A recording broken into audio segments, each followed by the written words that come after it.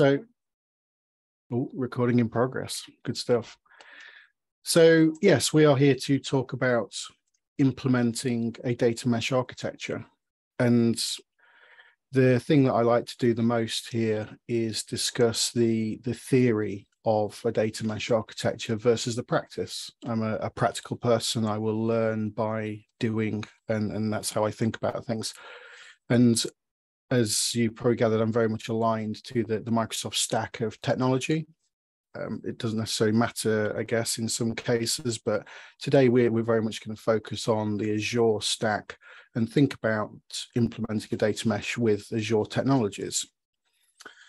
So as I've kindly been introduced, I'll put up sort of a bio slide, if you like, and the usual things here. Yes, I'm a data platform MVP. I run the Data Relay conference. I've very deliberately worn my Data Relay t-shirt here, which will be taking place next month, the first week of October, touring the country, free to attend. So, sort of plug that event and get people registered for that.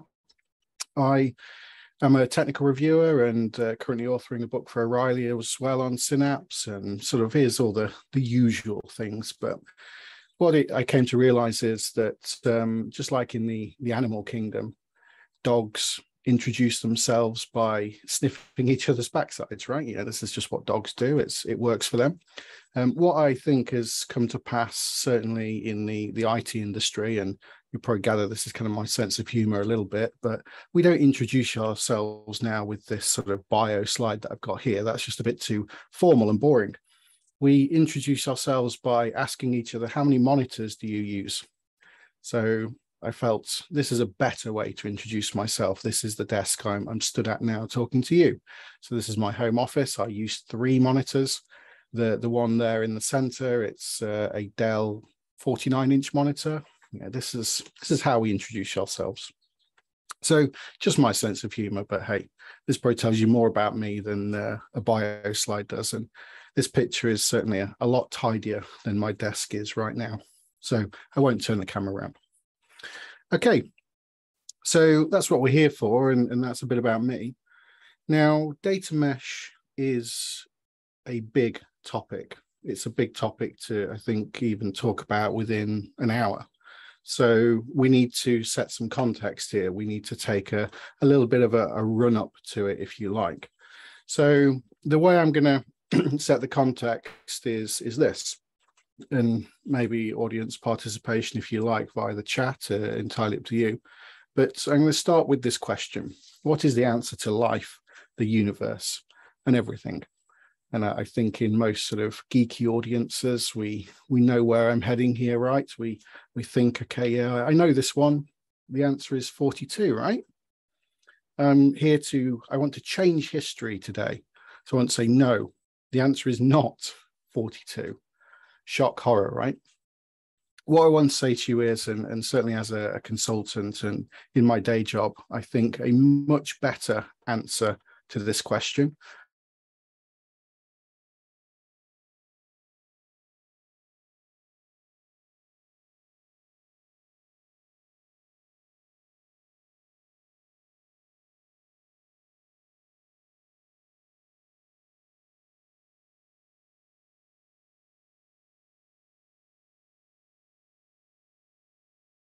more serious and say, okay, what is the goal of our data solutions? Very sort of general, very sort of simplistic here. And what we normally see and what we normally expect is that we have some data sources, some data collection happening on the left-hand side there. And we want to gain insight from that data. Sort of normal thing, we want to be data-driven. We want to have that competitive edge in whatever industry vertical we're working to support our customers. Because as we know, data can become information, that can become knowledge, that can become power. So how do we achieve that? And the very, again, overly simplistic grey box I'm going to draw here in the middle is, well, how do we do that? Is it going to be a magic box from the Hogwarts School of Witchcraft and Wizardry? No, of course not. So the thing that I think we can just represent here in the middle, or at least I'm going to represent, is a data warehouse. Let's be overly simplistic again. It's that data warehouse that is going to do all of that work, that is going to allow us to gain insight from that. We might want to analyze and clean and model, predict, transform, all of those usual things that allow us to get from source to insight with that data. Now, if that's sort of very much the goal, let's just kind of flip things a moment and think about technology. So there's a sort of very rough evolution of data platforms, and my timeline starts with SQL Server 2000. I'm old, you can probably see the gray of my hair here. So I started life as a BI developer, creating VB scripts in SQL 2000,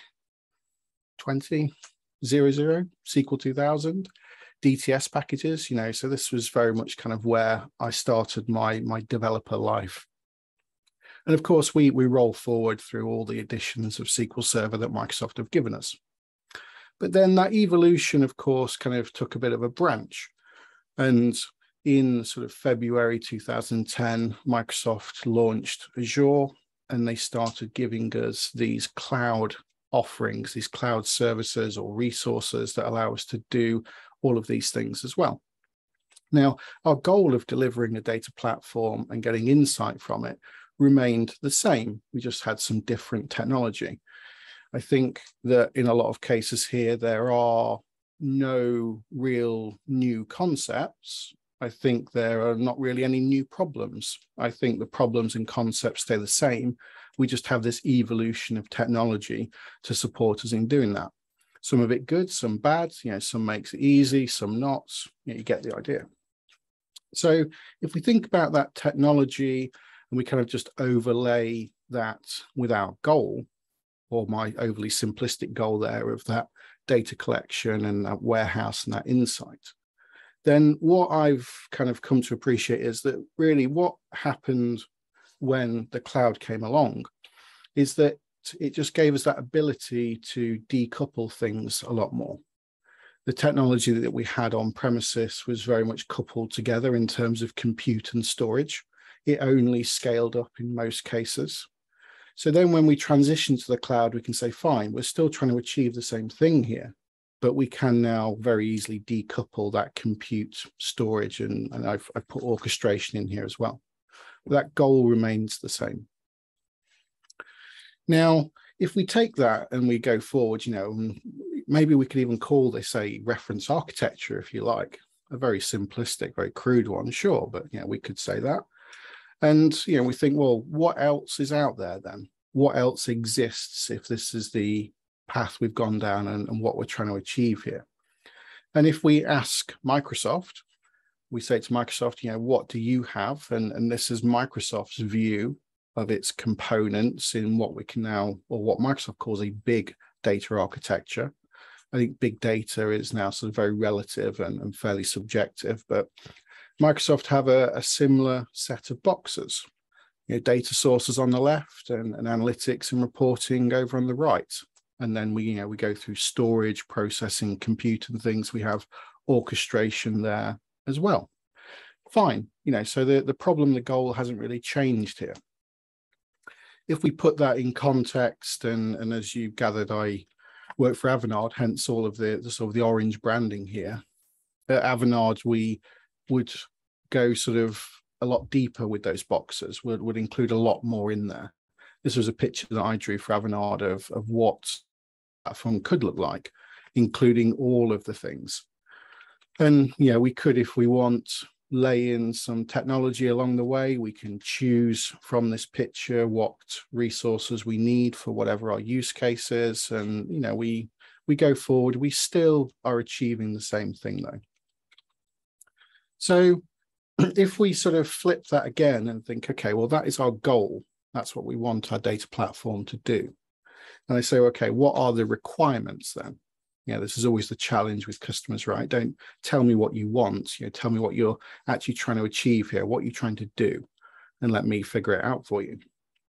So maybe Again, to be overly simplistic, I'm going to say that the requirements are going to be extract, transform, and load. Familiar, right? And if we say, okay, well, we know what our goal is, we know what we need to do here, what are we actually going to build? Now, if we're in Azure, I might do something a bit like this with a sort of data extract or data ingestion pattern. I might use Data Factory with some integration runtimes. Maybe I've got an express route in here that connects to my source systems, possibly. Maybe there's some sensitive data that's coming in. We need to be GDPR compliant. We can handle that sensitive data as part of our ingestion processes for that sort of batch load of data, possibly. We might have some real-time or near real-time, again, subjective based on your industry, but we've got some hot data coming in as well. We might handle it via an IoT hub or an event hub. We might use Azure Stream Analytics to bring it into our solution. We could do. And we could say that this is going to be our data extract or ingestion pattern that we use for our data platform solution. So we could go and build that. If we turn our attention to that data transformation work, where we want to figure out what our business model is going to be, we want to become source system agnostic, and we want to start sort of preparing that data and cleaning it and getting it ready. We might carve up our data lake a little bit like this, using those different layers. We're very sort of governed here. We will make sure it stays nice and clean and true to what we intended it to be. We might format that data using the open source standard now Delta Lake. A very good way to get those ACID resilient transactions over that data in a data lake storage account. And as you probably gathered from the icons at the bottom there, we might use Data Factory to orchestrate some of this, and we might use Azure Databricks to do some of that transformation work as well. Possibly. It's not about sort of wrong answers here. It's just, this is what we could do. And then if we take this forward and we turn our attention to that sort of load portion, again, it's what are we really loading here? Is it really ETL or ELT or something else? Doesn't matter. But we then end up with possibly a set of resources to serve that data, to give our customers a semantic model so they can get that insight. They can start working with it and they can start using it. And this could be a fairly sort of standard architecture that we might have been delivering in Azure for the past sort of 4 or 5 years, maybe. We could do that. And because we are good developers, we, implement a series of CI/CD processes, and good practice there with source control and DevOps, et cetera. So, we give it that wrapper as we deploy through test, pre-production, production. We break out a set of monitoring resources that Microsoft give us if we enable diagnostic settings from some of these things to get that telemetry to support our operational or managed services teams. We could do that. We could extend our orchestration and be cost effective with scaling up and down our services, scaling in and out or pausing and resuming our clusters. We could do this. We might want to consider VNet connectivity in here, that extra layer of security using those private network connections. So we might want to sort of add that into the mix as well. We, of course, need to consider security. Pretty much from day one, we need to consider security, but we have it included in here as well. Some Azure Key Vaults, some service principals, some custom roles in our Azure tenant, maybe. Sure. If you're me, you might want to include a metadata-driven orchestration framework to handle all of that processing through those pipelines. So, this picture is now getting fairly deliberately busy and complicated as to the sort of architecture that we could go out and build to achieve that goal of getting from source data to insight, delivered using a series of Microsoft Azure PaaS resources. So this is what we could do. So let's kind of bear that in mind as a an architecture maybe as a blueprint that we might want to take forward, we might want to implement. So with that context then, let's now think about data mesh. And let's introduce data mesh. Now, there's lots of ways we could talk about data mesh, certainly, but the way I'm going to introduce it to you initially is very much just as a three-sided thing. Data mesh is about people, process, and technology. We need all three of those for a data mesh architecture to work, to be implemented, to be effective. If you're not a fan of triangles, it's okay. I prefer Venn diagrams. So, we could draw this as circles, same thing, same idea. Where those circles overlap, we see our data mesh architecture arise from the ashes. Now, when it comes to the people side of it, we could go off in a whole bunch of different directions here, dealing with culture and personas and structure, teams, skill sets, operating models, all the rest of it. When it comes to process, we could, again, go off in a whole bunch of different directions, ways of working, agility, governance, et cetera, et cetera. What I want to say to you today is that, we have to be we have to restrict that scope a little bit. We can't go off in all these different directions, despite having that awareness that in order to deliver a data mesh architecture, we will have to deal with those non-technical things as well. But the scope for our talk today about implementing it is going to be very much technology focused, because solutionizing and geeking out with technology, that's kind of the more easy, the fun part, or it certainly is for me anyway. I'm a technologist. I like to think about how we solutionize this. I like to break out a whiteboard and start drawing pictures. I tell my family my job is just drawing pictures and coloring in, and I think they believe me. So as a technologist, we will kind of scope our talk today to look at the technology of a data mesh. Now, of course, the next thing we need to do when it comes to introducing it is consider this lady, Zhamak Dehghani, if I'm pronouncing that right. And what we find, or what Zhamak certainly blogged about through martinfowler.com in the beginning of data mesh, was this and these four principles: domain-orientated, decentralized data ownership and architecture. That's a big one on its own. Data as a product, self-service data infrastructure, and federated computational governance.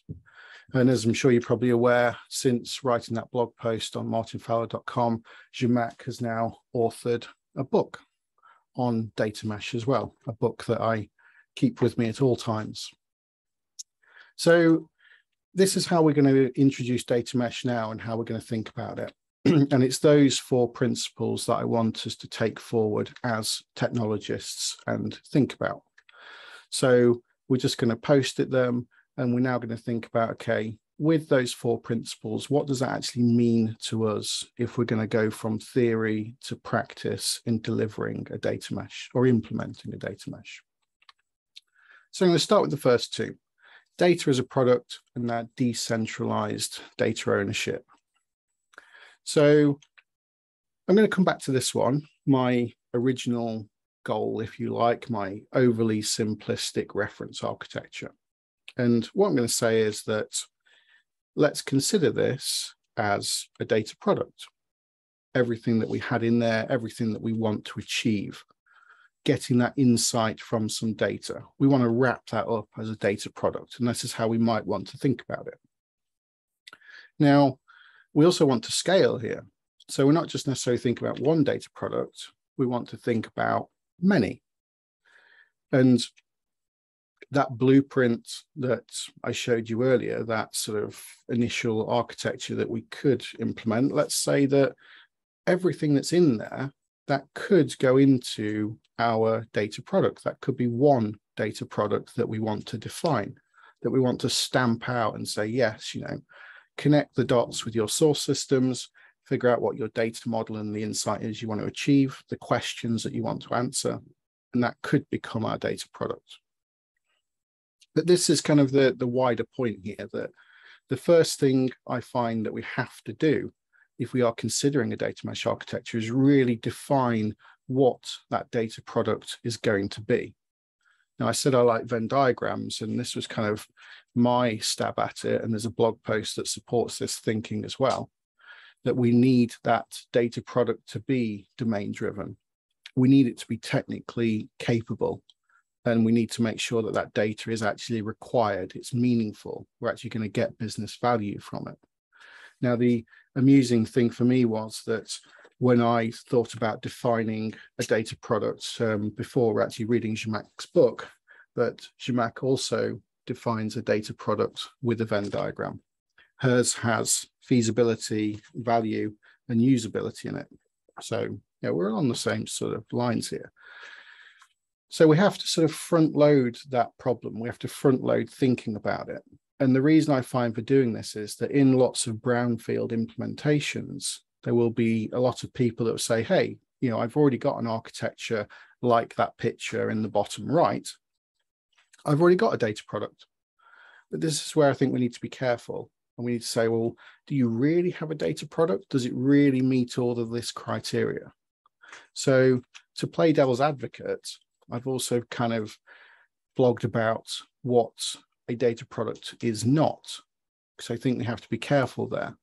That technical capability that we might want to go after in our data product is key. So things to think about and sort of introducing it. But if we say, you know, this is going to be our starting point for that data product. Now, what I'm going to do as well is kind of ask some fairly pertinent questions along the way. And the first one we could say here is that should our data product handle both that transactional data, or you know, that operational data, as well as that analytical data, OLTP and OLAP? Yeah, maybe, but things to think about. My sort of blueprint there, of course, is very much about analytics and achieving insight, because that's what we've been doing. But maybe there's room in there for that operational transactional data as well. So let's think about that. Let's take it forward and let's say, okay, well, we understand what we need to define as our data product, and we have some idea about what needs to possibly go in there. Okay. If we then come to build that in Azure, again, to be slightly simplistic here, but let's just deploy some Azure resource groups. These seem like good logical containers for everything that's going to go into that to give us our data product. But if we do that, then the second sort of challenge and the second question I want to put forward is that, you know, when does that data platform become a mesh? Now, at the moment, if we had these 4 resource groups, for me, that feels like a very sort of siloed setup. That's not really a data mesh because there's no interaction there. These are just isolated analytics platforms with sort of no connectivity. So the analogy I like to use, and I'm sure most do, is a car. Those data products become the wheels of that car, right? And as I'm sure we can appreciate, for a car to be effective, it probably needs 4 wheels, not 1. They need connecting together. So we have these 4 data products here in this scenario. Now, if we do that, and you know, we've got the other parts of the car here, if we extend that metaphor and say, yes, you know, we have a chassis, steering wheel, etc., then what makes a minimum viable data mesh, or you know, what does that minimum viable data mesh contain? Is it 1 data product? Is it 2? Is it 3? I would argue that it's certainly not 1. We might do all of that work to front load what our data product is and how we build it, but it's not really going to be a data mesh unless we have that scalability and that interaction. So let's consider then those interfaces. I've said that at the moment, these are very siloed resource groups, or potentially. So what interfaces might we actually create then? We've got this Azure cloud set of technologies. And what I like to define when we're considering an implementation here is 3 things. Firstly, our primary interfaces. Primary interfaces for the purpose of data integration and exchange. You know, the main goal here of getting insight and getting something from that data that we've ingested. So if we consider that and that data insight that we want to gain and this sort of primary set of interfaces, what do we actually deploy? Now, everyone thinks, okay, yeah, I just need an API. Everything needs an API. Sadly, my wife doesn't have an API, but hey, yeah, we have to talk to each other. So we need to figure out what are we going to surface as our primary interfaces there. Is it going to be batch? Is it going to be real-time orientated, sort of messaging? So we could very simplistically say input, process, and output here. What interfaces are going to support it? Now, what I would love to be the case is that that input is done by magic, silver bullets and magic, right? That's how we like data ingestion to happen. And what I would like as the output is natural language. I would like to be able to query things in natural language. Now, I know that there's certain products and things where we can kind of do that, not perfectly, of course, but if this is going to be our goal, then we're not quite there yet. I don't think the technology currently allows magic and natural language to be our inputs and our outputs. So I try and dissect it in this way. Is that data going to be pushed or pulled, hot or cold? And I try and figure out from this sort of simplistic matrix of Azure resources, what do I actually need to deploy here to make this happen? But it's just one way we could think about it. Now, given my experience of the technology and where I've come in my career, the output that sort of seems to ring true the most is SQL, SQL, structured query language. It seems to be a popular way to actually explore and interact with that data to get that output. We don't have natural language, of course, yet, but we can start with perhaps SQL. And we can say that SQL is maybe then going to be the primary output for our data product. Now, whatever we want to go and define, whatever our requirements are, as long as we have consistency here, we're okay. And for a lot of those icons that I've got on screen, as you probably know, SQL is supported for a lot of them when we come to querying that data and interacting with it. So let's start and say, yes, I'm going to have a data mesh data product. It's going to have these capabilities. It's going to have SQL as its output or its primary interface to allow interaction with it. So we could do that. And we take that forward. And that becomes our primary interface within our mesh. Now, the next thing I like to define is what I'm going to call the secondary interfaces. And those secondary interfaces, I want the purpose of those to be about reporting and operations, logging, monitoring, telemetry. We need to obviously support our managed services teams. And if SQL is going to be the language we use for our primary interfaces in this mesh, it feels like almost certainly KQL, Custo. Custo queries are going to be the secondary thing that we want to surface as our interface into this for reporting and monitoring. Now, KQL, we can write that against Azure Log Analytics. We can write it against Azure Data Explorer. We can use Azure Data Studio to pass those KQL queries to our Data Explorer instance. This works quite well. It's quite nice. But there's then a sort of another problem, or certainly another question that springs to mind for me. Should all data mesh capabilities be decentralized? We want that scalability. And what I've kind of very deliberately drawn here in the picture is that for those 4 hypothetical data products on my screen, should all of that log telemetry converge in a platform or a resource like Data Explorer for an operational team to go in there? I think we have to be pragmatic in lots of cases.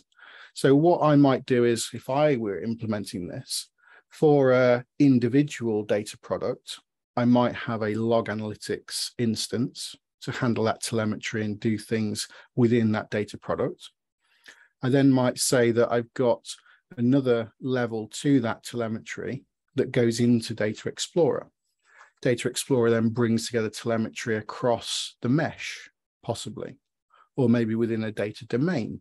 We've not talked about data domains yet, but we could do that. So this is where the technology has to gel with the principles, the concepts, and I say where I think we have to be pragmatic. I'm going to go forward. I'm going to say, yes, this is what we're going to do. Log analytics within the product. We're going to use KQL unanimously across all of those things. Maybe we have a centralized data explorer instance for all of that telemetry. Fine. So we've got our primary and our secondary interfaces defined and how we might want to implement them in Azure. Thirdly, our tertiary interfaces.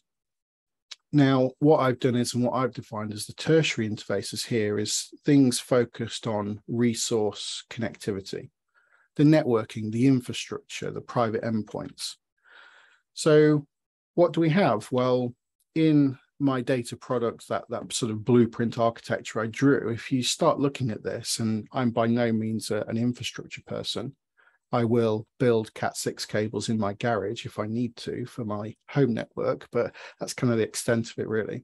I understand VNets and things. So when I look at this picture, I've got some VNets along the bottom. I've got some service endpoints, some private endpoints. But really, if we want things to connect here, we need a whole bunch of stuff. We need all things in all joins and sort of my magic wand here of how everything talks to each other. But to kind of bring that down to earth a little bit and to offer a use case that I'm certainly more familiar with, if we said simply, we want in our solution, in our data product, we want a data factory, we want a data lake, and we want Databricks, and we want to use the private link connectivity. Maybe we've got an express route in play here as well. There's a whole bunch of infrastructure that we have to put in place to facilitate that. Our Databricks clusters have to be VNet joined.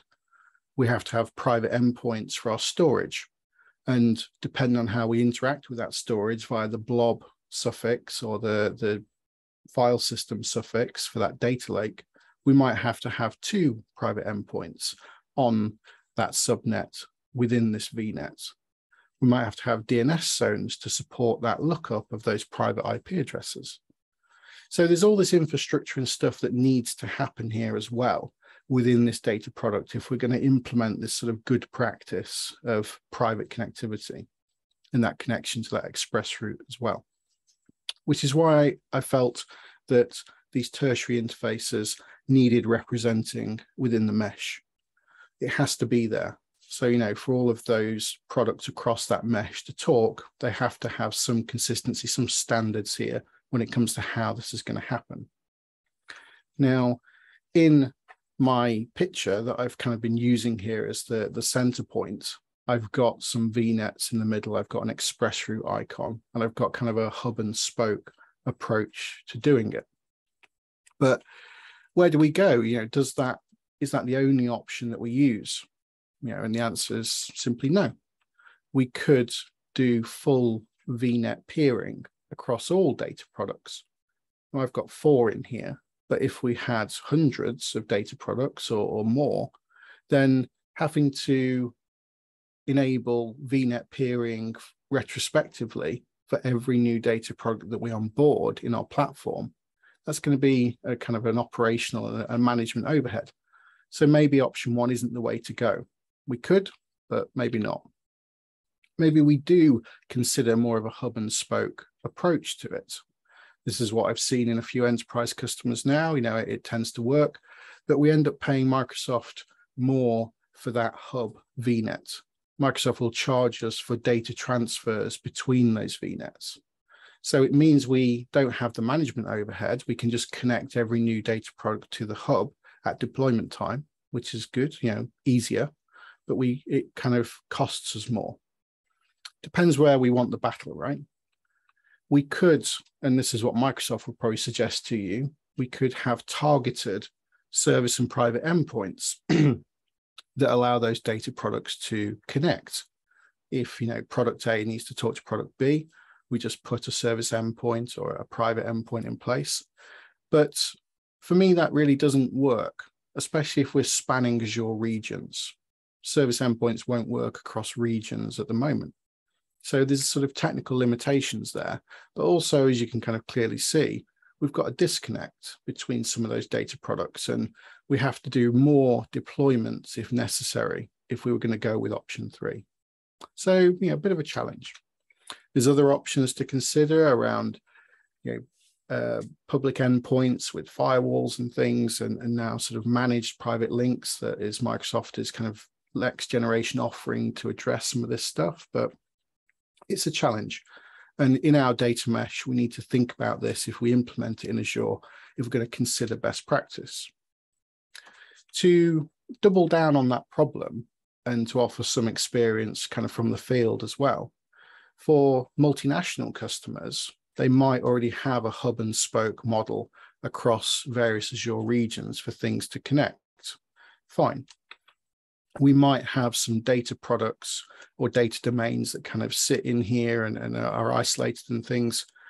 And we, of course, want them to interact in this data mesh that we create, this idealistic data mesh that kind of spans all of these things. Now, I've had challenges where we want data product A to contact data product B. And very deliberately here, I've got one in, say, the East US. I've got one in the South Australia Azure region. And suddenly our data mesh falls down because we don't have any direct VNet peering between those respective hub and spokes. So, it becomes a challenge, and then it obviously takes a lot of effort to get that extra peering in place. Otherwise, we go round the houses, say, via the European hubs and things, and we end up paying Microsoft even more money because we have to ping that connectivity all around the place to get that data mesh, to get those two data products interacting. So it becomes a challenge. That idealistic view of a mesh, it's sort of, when we start implementing it, it does offer these technical challenges in addition to the people in the process. So food for thought. But, let's go with it. Let's be mindful of what we could implement and mindful of what I'm introducing to you as how I would do it with this primary, secondary, and tertiary set of interfaces, speaking technically to what those data products might need in order to become part of a mesh.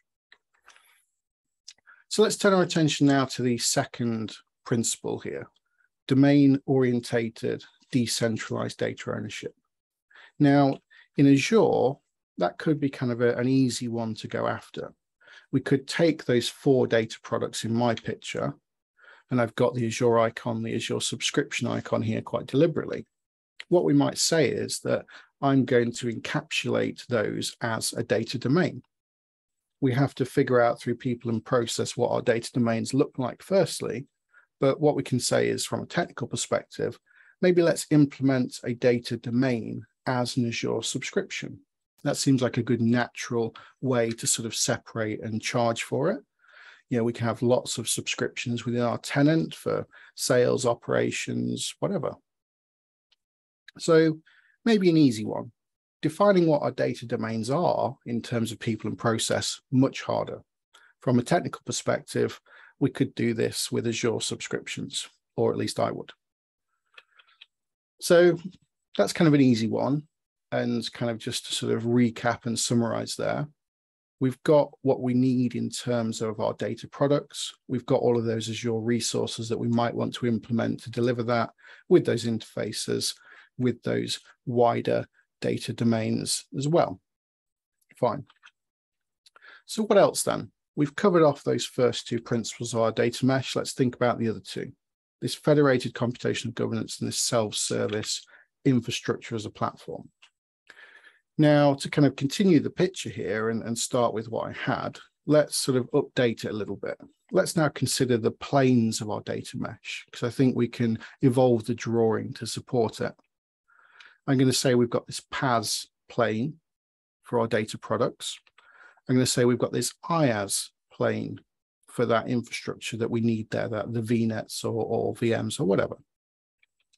We build those data products using the interfaces that we need for the requirements that we want, batch or real time or whatever, and that's what goes in there. So if we kind of park that to one side and say, okay, this is a good starting point, And we then turn our attention to the theory once more, the theory versus the practice. So this is the picture that Zhamak gives us. So what I've done very deliberately here is I've taken that picture and thought about, well, what else could we have? So I've taken that picture and I've created my version of it. So this is my version of delivering a data mesh in Azure, with Azure icons now to be specific with what we're doing, rather than obviously just the more sort of cartoony versions on the left. So if that's what we're going to do, and we're going to think about that in the context of that third principle, self-service data infrastructure. Now that is a challenge. That is a challenge that we're going to try and address with our DevOps practices, possibly. In brownfield engagements, really challenging. In greenfield engagements, there's a lot to front load here. We need to consider what our IDEs are, what our templates are going to be, what tooling we're going to use. If we want self-service infrastructure, and we're really going to go after that, we've got to do a lot of work to front load what those Azure templates are going to be. The customers that I've worked with, I say, I want to deploy Databricks. Fine. Databricks has got a whole bunch of different options and configurations depending on what that enterprise wants, what they consider compliant for a Databricks workspace. So straight away, we have to create our own internal template. And then we have to wrap that up with some other stuff, some PowerShell, some deployment pipelines, some YAML, and whatever else has to go in there, whatever our tooling chooses to be to get that running. So we have to kind of bake all of that stuff in as well. We have to have a very disciplined workflow of that template being selected by whoever wants it, using it, customizing it for what they need, and deploying it. But that self-service infrastructure, it really needs a lot of guardrails if we're going to truly allow that to happen. Because infrastructure, of course, could be deployed in lots of ways, which means it's not compliant, it's not secure, it's not connected to the right VNet. And implicitly, all of those interfaces that I've already talked about for our data products, they have to be included as well. We have to bake that into our infrastructure templates. So definitely a hard one. This is what I might do. I might choose some Bicep. I might source control it in GitHub. I might use some YAML to deploy it. And we might have some custom build agents that sort of scale and wrap some of that up. But we're still not quite there when it comes to self-service. It's probably still more of an engineering function than a business user function to do that. So there's still some other things we could do with the front end to make it more configuration driven, possibly. But food for thought. Next then, what else do we need to address? We need to address that federated computational governance.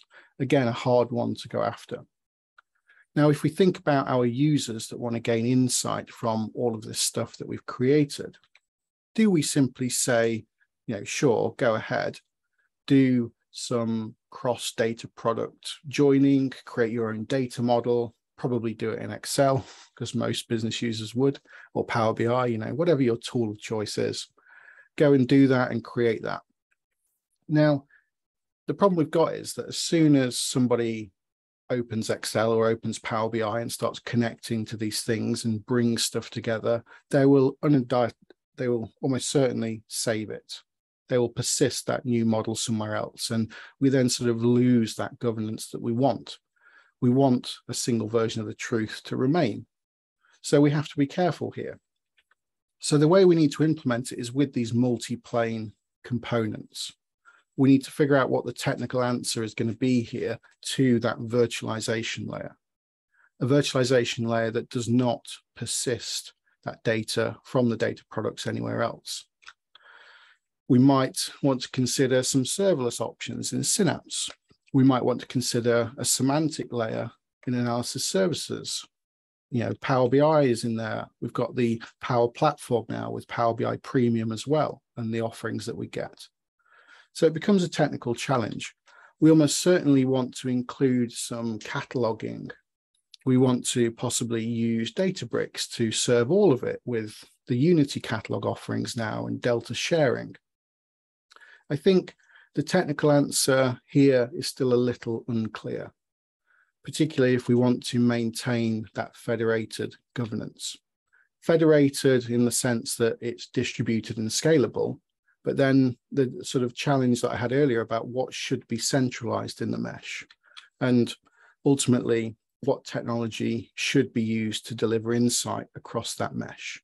Insight, the thing that we're sort of trying to achieve initially, particularly if we take that data mesh beyond the cloud, if we have an on-premises data domain or component to it as well, or maybe multiple data domains here have on-premises data sources that have to fit into it.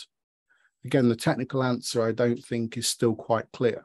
We have an idealistic view of how we're going to do it, but we've got some challenges along the way to figure out. So let's now sort of build on this picture, and let's turn our attention to what we have in the theory as the planes of the data mesh. Zhamak describes these as our data infrastructure plane, our data product developer experience plane, and that mesh supervision plane. So the first two we can kind of go after fairly easily. We can say, yes, I've got an IaaS plane here.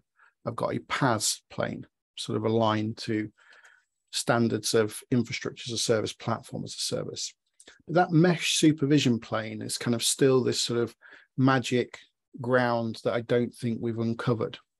So I'm going to describe it for now as a software as a service plane. IaaS, PaaS, SaaS seems to make sense to me. And that software as a service plane is where we're going to gain that user interaction, where we're going to abstract all of the things to mean that we can have a citizen data scientist, a citizen data engineer, or a business user, a business analyst, somebody that doesn't have to be technical to come in here and work with this data. And to sort of build on my earlier metaphor of the car, I think about a car and I think, hey, an engineer has designed this car. They've designed the engine, all of the internals, the electronics, etc. I don't need to be an engineer to drive the car. I think the same is true of our data mesh. We need to be engineers to build all of the complicated stuff, but we then want our business users to be able to drive the data mesh, drive it to gain insight in the way that they want.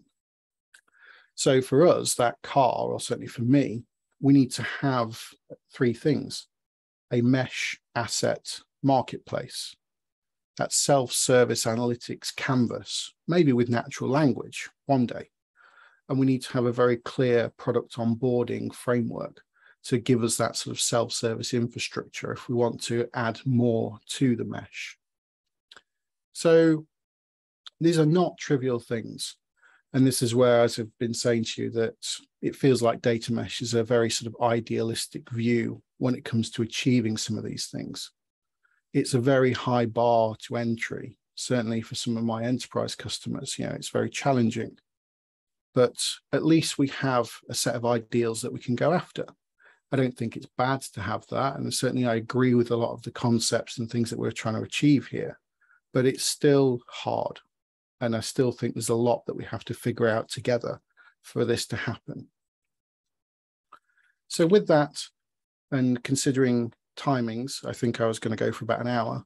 Let's just sort of wrap up with some conclusions and next steps here. I've certainly raised more questions than I've answered, I appreciate, but we've talked about enough technology to see where we could implement some of it.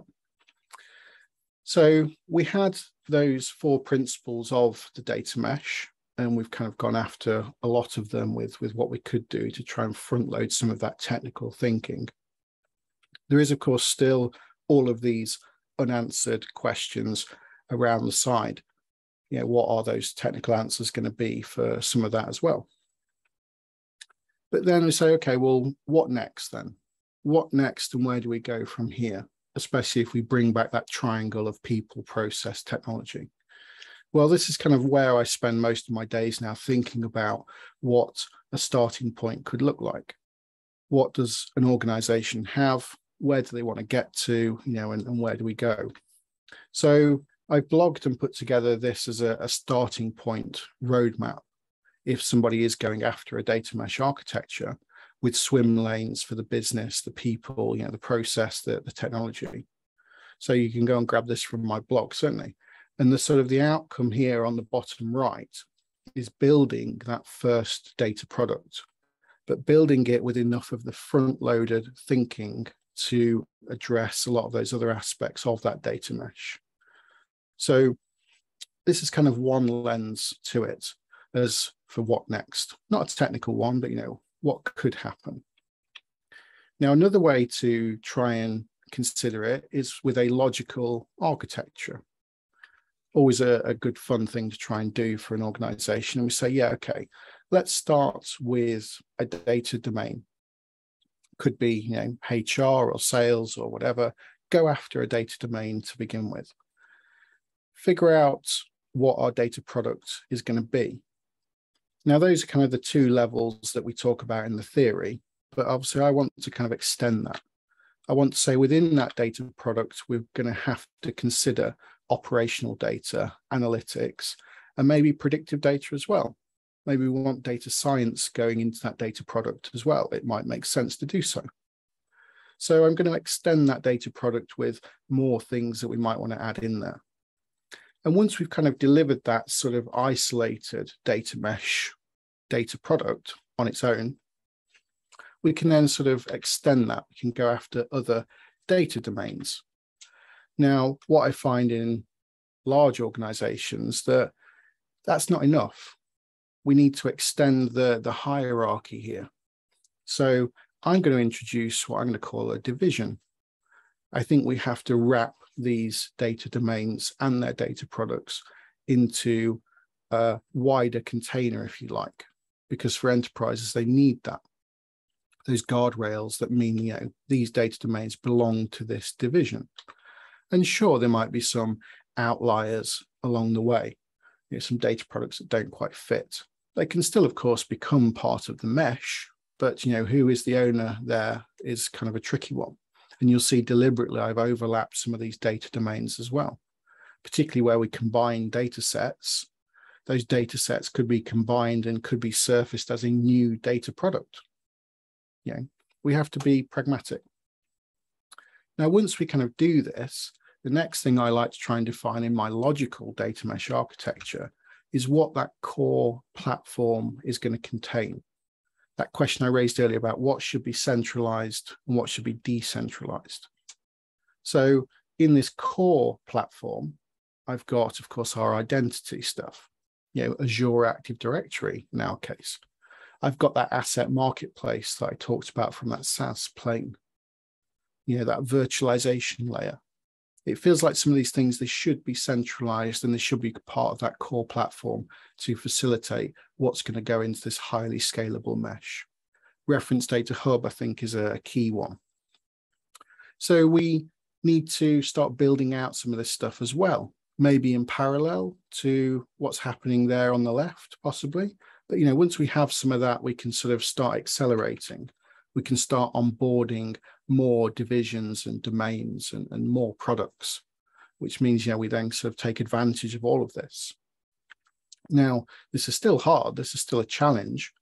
And we can wrap all of that up and say, fine, we've got this decentralized or scalable set of things within our data mesh. But have we really added any business value from that? It's a tough one. We could have, a delivery teams of sort of 50 engineers here creating that core platform and onboarding these things. And we've not actually achieved anything new when it comes to that insight yet. So it is a high bar to entry, not just in terms of what you've got to build, but also I think in terms of justification for doing it. We can see the benefits once we achieve something like my picture on screen. And we can get those blended data sets and our data product onboarding, we can certainly achieve a lot more velocity and rapid delivery and stay ahead of the curve with the competition, sure. But it's definitely a challenge. So things to think about and say, what next? And this is kind of what I'd encourage is what next? Define that logical architecture. The last kind of perspective on it that I want to offer to you is this one. So we want to facilitate those business users. So what I see is when we are actually building out a data mesh or implementing it, we start with that army of business analysts to go and investigate, to sort of front load a lot of that people and process and understanding that we have within the business. We can then start ramping up the engineering team, to build the car, ramp up that engineering team to get that first data product in there, to achieve that milestone of that minimum viable mesh. We onboard that core platform. And I think once a lot of that engineering effort has gone into creating the car, the engine, we can then sort of scale down the engineering. We can then ramp up again with the business users that are now empowered to gain insight from that mesh because of all of those capabilities that have now been created by our engineers. They can go and drive the car. So just another perspective on it that I think sort of makes sense with all of the things we have in that mesh implementation. Lots of tech, lots of people, lots of process, but let's not lose sight of the goal here as well. We want to empower those business users through those technical things that we've created. And with that, I think 1 minute to past, I'll say thank you very much for listening, everybody. And if you'd like to scan this QR code and connect with me on LinkedIn, then please do, and please reach out to me. Thank you very much.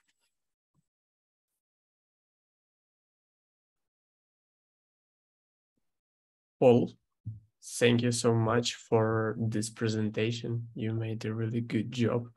And I'm sure that your talk was really interesting and useful for our participants. Maybe someone have any questions? Yeah. Fire away. Yeah, I have a couple one. Yeah, thanks again. It's really comprehensive and a lot of different interesting topics covered. So first question, Microsoft has this architecture called data landing zone concept, and it's also related to some decentralized architecture. How, it's your opinion, is interconnected to what you just presented? For me, the landing zone architecture, and I have implemented it for customers before, it's about getting that raw data into the cloud as soon as possible. We can have some very disparate systems, in some cases all over the world, and I like to have regional landing zones, or this is how I like to think about it and how I've implemented it. So regional landing zones that bring that data in and then into a sort of central platform. Now, how we apply that to a data mesh architecture, I'm trying to avoid saying it depends, but it can be, I think, subjective as well. We might want to have something in our mesh, something centralized possibly, that handles all data ingestion. We could do, I'm not saying it's perhaps the best way to go about it, but we could say that, we have a centralized landing zone, or we have some regional landing zones to get our data in. It might make sense for the infrastructure and the network that the customer has. Or, we say each data product is going to be the master of their own data ingestion, in which case, each data product has its own landing zone to get that data in, and we sort of end up in roughly the same place. But yeah, I'm not giving you a direct answer because I don't think there is one, but this would kind of be my views on that landing zone architecture versus how we implement it in a scalable mesh with, some pragmatism thrown in there as well. That's my view, that pragmatism is missing in pure data mesh concepts. Yeah. So if we go about principles, then it says that all those pipelines should be independent. Only the governance, the interfaces, sharing should be centralized.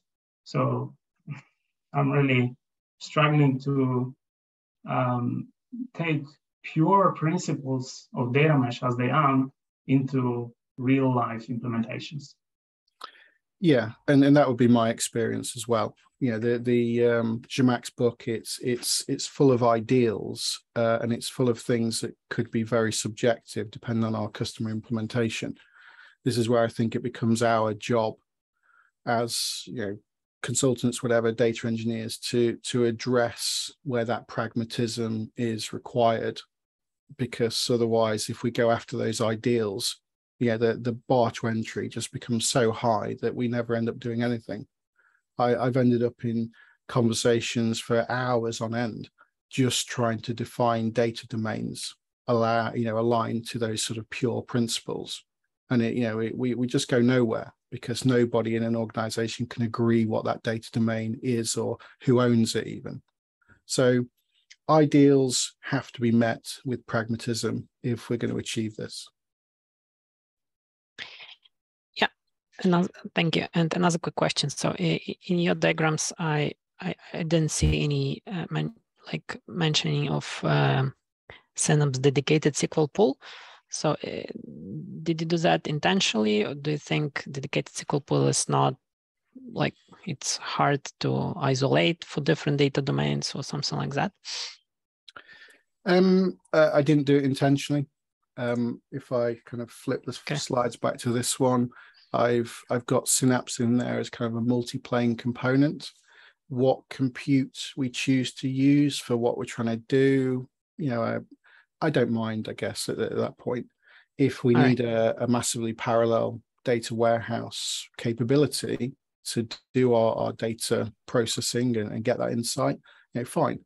My data products that I've got on the left-hand side there, I kind of just threw some icons in that might represent what could be happening for a given data product. I think as long as we have consistency in terms of the interfaces, the underlying storage and compute doesn't necessarily matter too much. Whatever that person wants to implement for their data product, for whatever they're trying to achieve. All right, I agree. But yeah, just talking conceptually, like data warehousing and master data management, it's something which is not really well connected, kind of covered by data mesh. Right. No, because it's too hard to think about, right? Which is where I said in my sort of core logical architecture, I had this reference data hub as part of that core platform. It feels like there's definitely some master data management elements that need to go into that. We don't have good technical answers to all of these things. I'm applying a very sort of Microsoft lens to it at the moment as well. I appreciate there's lots of other vendors and products out there, like Calibra and Denodo and things that could offer us some capability that might improve what we already have in the Microsoft landscape. It depends again. Sadly, I think it's a hard one to go after. There's lots of ways it could be implemented. It's very subjective. Yeah, thank you.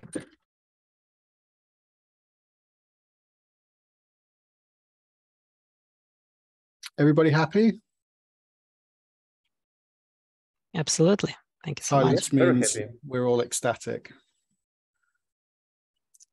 Okay, folks. Well, if I say reach out to me on some sort of social media platform or email or whatever else you want, and I guess with that I'll drop off and I'll say goodbye for now.